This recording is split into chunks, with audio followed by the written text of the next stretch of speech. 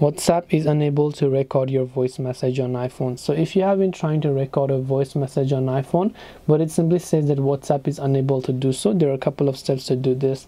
Now, first of all, it could be that the WhatsApp app is lacking the microphone permission. So open up settings and simply try to search for the WhatsApp application here. So scroll down and look for WhatsApp and tap on it.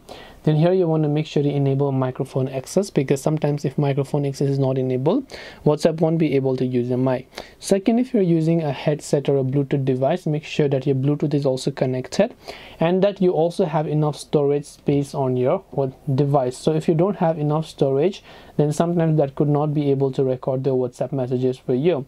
So you can simply try to go to iPhone storage and calculate whether or not you have got enough storage left. Then you can also try to check the volume buttons and so on. But most likely enabling microphone permission should help you solve it.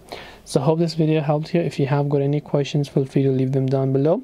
Thank you for watching till the very end, and see you soon in the next video.